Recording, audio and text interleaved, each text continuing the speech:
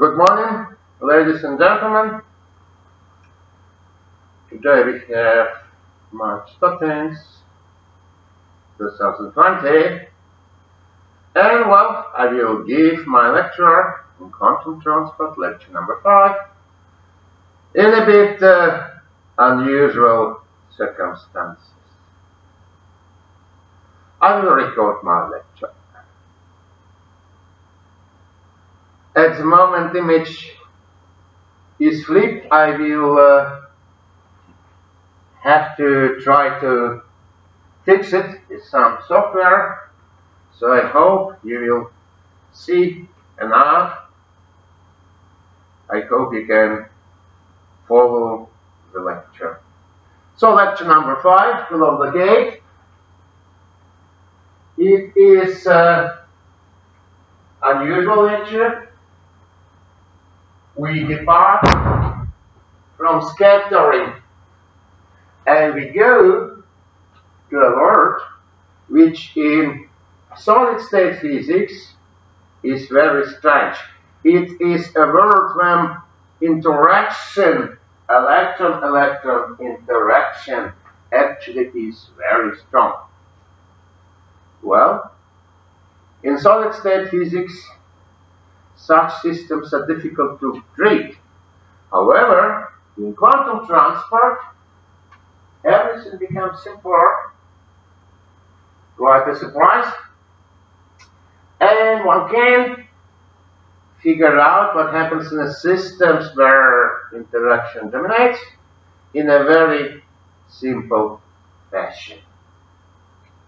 Good. That's what I will describe today, and that will come to practical nanostructures, very simple, where we can understand the peculiarities of quantum transport. What are the topics I want to describe? First of all, charge quantization. Charge quantization is fundamental. It is very important. Then, if you make your nanostructure of boxes, almost isolated boxes, the number of charges in each box is integer. Good, which means that we need to make our structure from islands and barriers. We will talk about this, we will understand under which conditions one can preserve this charge quantization. Well, it all boils down to electrostatic circuits,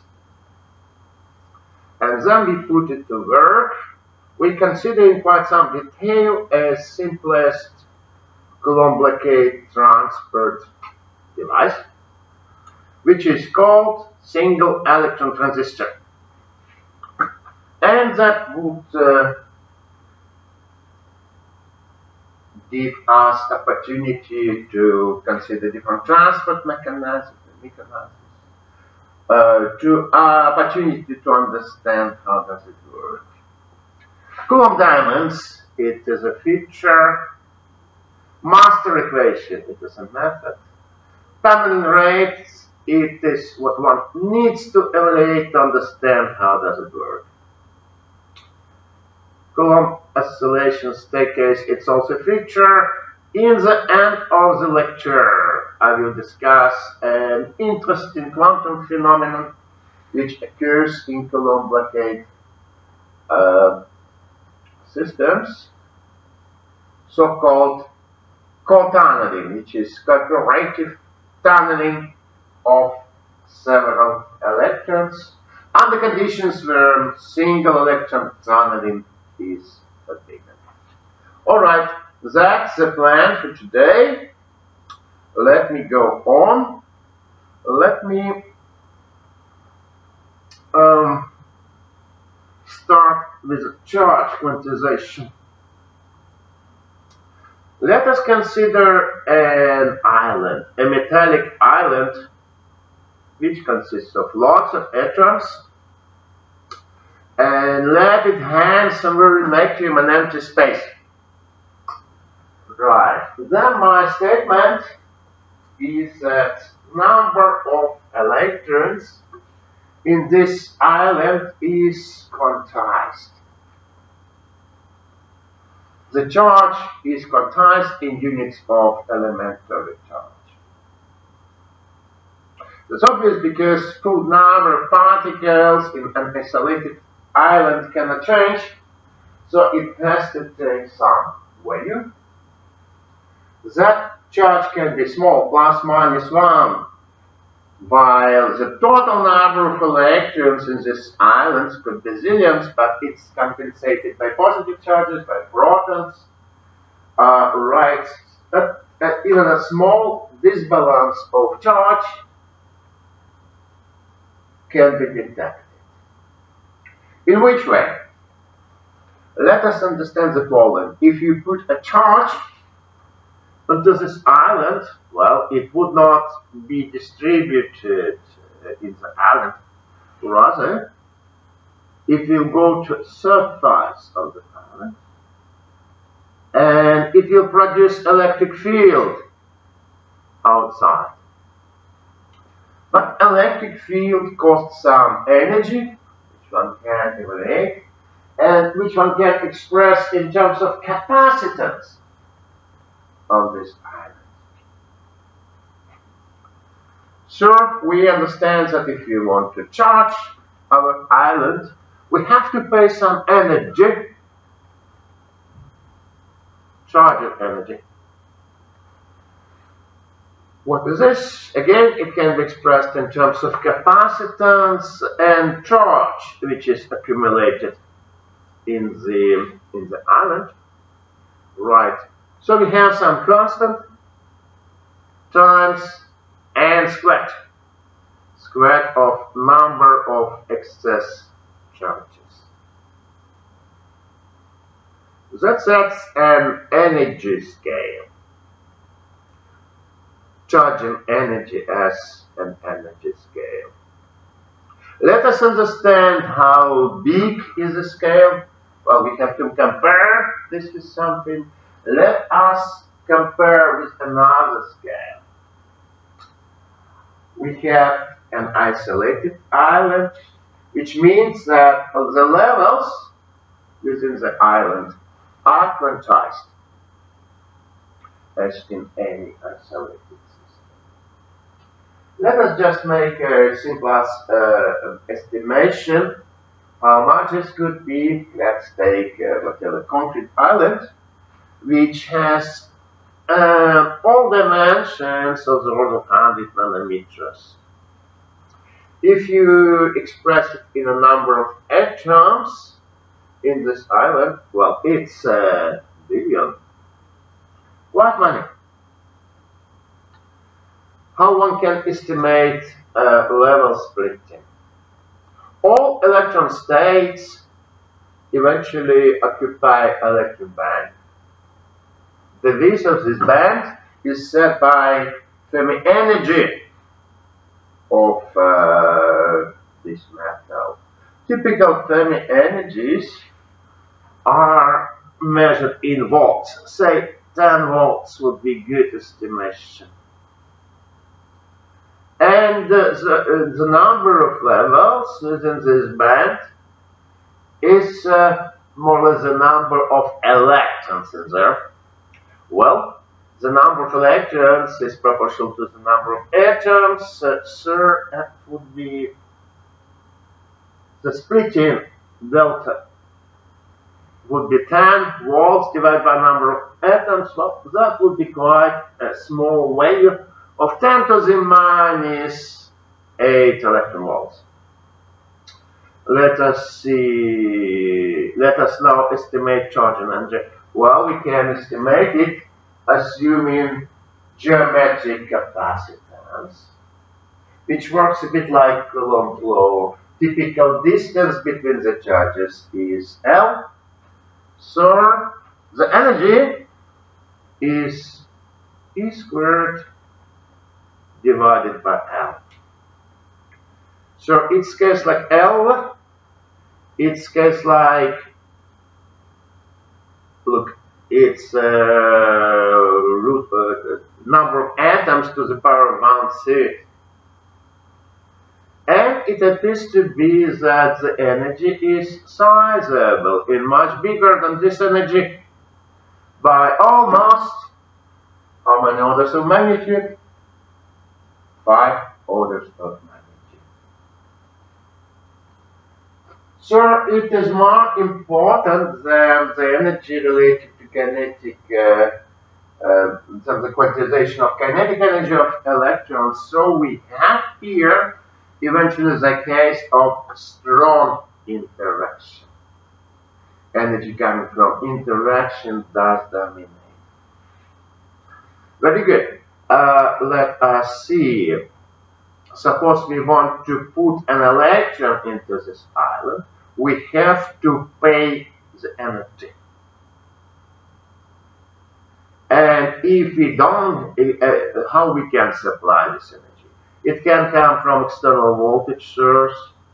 It can come in temperature, from temperature fluctuations.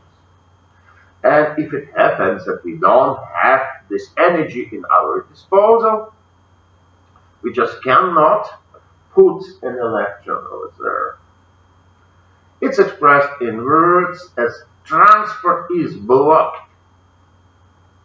It cannot go.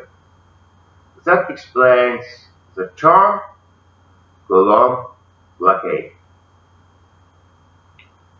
Right. Let us consider a simplest device which utilizes charge quantization. This device has an island.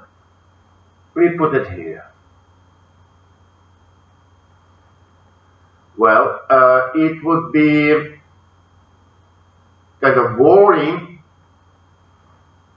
to have this island only because this charge cannot be changed. Let us have nearby a metallic electrode, a lead, and we would allow some channeling between the lead and the island in order to change the number of electrons. But how to energize it, how to actually implement such a change? Well, we add yet another electrode, which is called gate electrode. It's not electrically connected to the island, no electrons here. But what it does, it shifts its potential with respect to the lead. Thereby, it kind of invites electrons, go to the island, or repel it back, depending on the sign of voltage which we apply here. Voltage would be with respect to the ground, so we assume that the lead is grounded. So here the voltage comes. Fine. Let us now compute energy of the system at a given number of electrons. And well, how to do this? It is kind of electrostatic problem. Perhaps you solved similar problems, and the cost of whatever electricity, magnetism, it has very little to do with magnetism. It's just electrostatic. So there are two capacitors in series. C is a capacitance between lead and island. C gate, capacitance between island and gate. We assume that there are n charges here, and we compute electrostatic energies accumulated in the capacitors. Well, here's the answer. You see, it's quite similar to the answer for isolated island. The only point, this n can be shifted by applying gate voltage. This shift is continuous. One calls it induced charge, while actual charge is discrete. Right? So the charge corresponding to the minimum of energy is discrete, is an integer part of this expression. Let me plot it. Perhaps I can zoom in.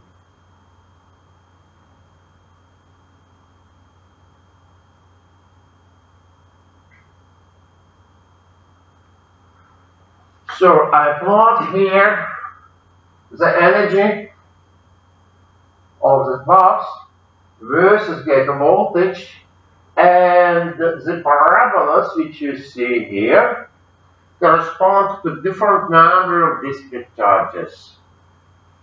To get the lowest energy state, I would have to connect the lowermost pieces of each parabola. So I end up with a periodic curve made from parabola pieces. Right? And what you see is that number of charges, extra charges, changes upon changing gate voltage. Let me move to the next node.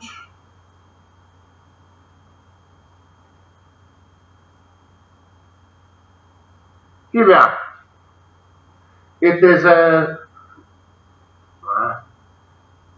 lose a bit of contrast. It is a staircase, and as a function of gate voltage changes step by step by integer steps. Fine? Alright, that's simplest device. We can store electron charge, we can store charge in this device, we can tune it by gate voltage. It's essential that electrons can tunnel between the lead and the ion. Alright. Let me discuss how strong this tunneling can be. Let me discuss how to arrange the situation practically. Suppose we have a shortcut between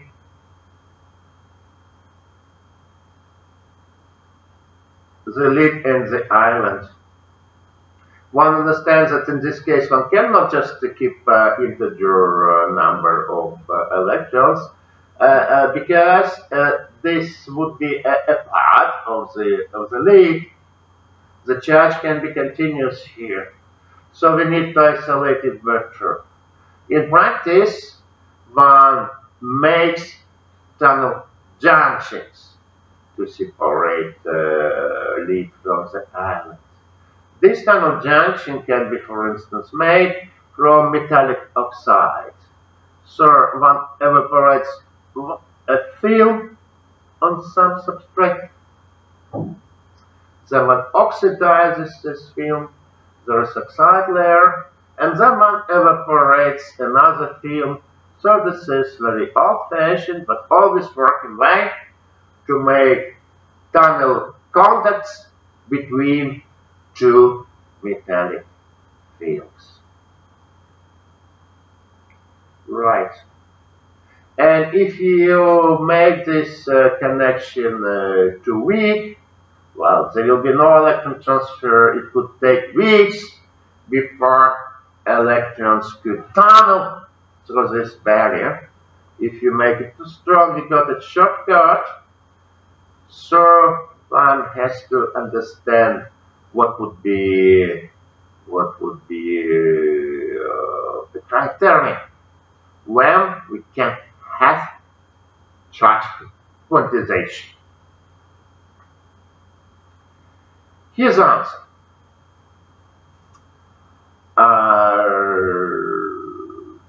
The answer comes from a somewhat strange estimation, which employs quantum mechanics in classical context.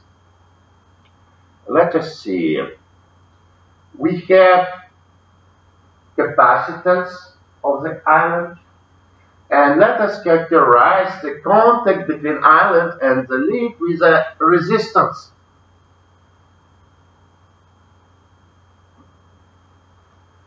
Then we understand there is a typical time scale when we can charge or discharge of the island. This is called RC time in the theory of electric circuits. That's completely classical concept. Let us confront it with quantum concept, with Heisenberg uncertainty relation. In this case, we will compare energy of the state of Coulomb blockade state and the time as the time at which it can persist. And we implement Heisenberg uncertainty relation. If this time is long, it's fine. We can have discrete level of energy here. But if this state can exist only for a short time, well, that's not possible because it will have large uncertainty in energy. That's what Heisenberg relation tells us. Good. So to have a good state, this value must be much bigger than h bar. Let us now substitute energy and time. Capacitance cancels, and the criteria reads as follows. The resistance of this tunnel barrier must exceed by far resistance quantum. Resistance quantum is just inverse of our old acquaintance conductance quantum.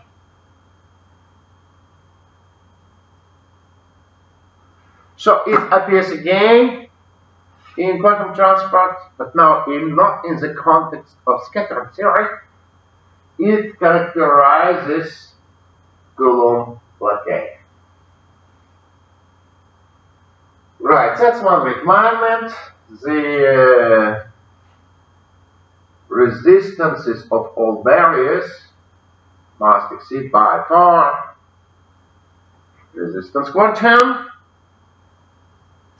Also, to keep Coulomb blockade, one has to have low temperature, otherwise it will be destroyed by some fluctuations, and low voltages, much smaller than the charging energy.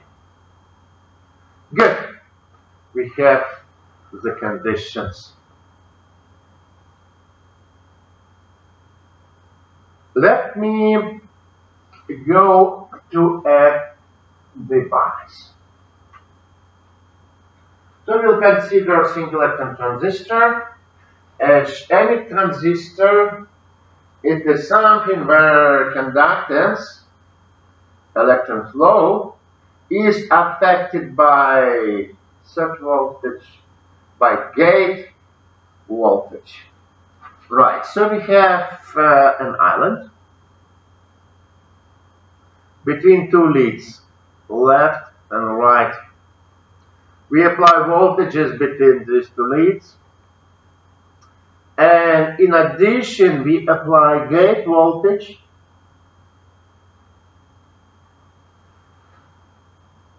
as we know it will change the number of electrons in this island if there is no voltage difference in here.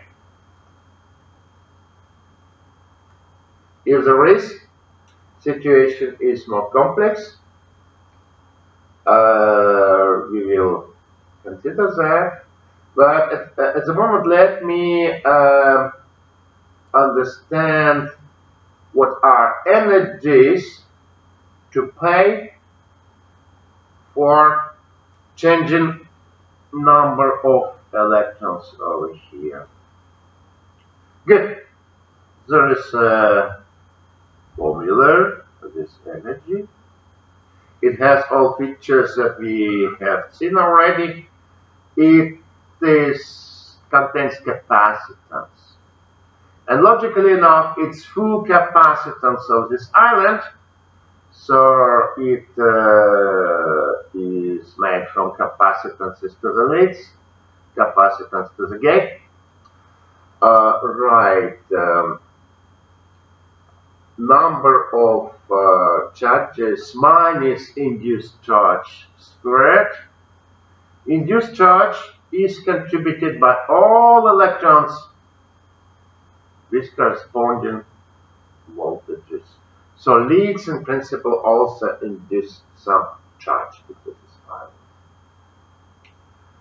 Good. Let us now add one electron and see how much energy difference it costs. Well, adjust the difference of these two. What is important for me to pay attention to, it is linear function of n, linear function of induced charge.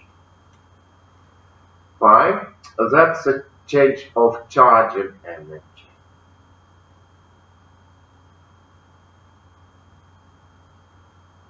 But it's not all. We also there's another energy which we change while transferring an electron. Let me get it inside and let me simultaneously do some bookkeeping.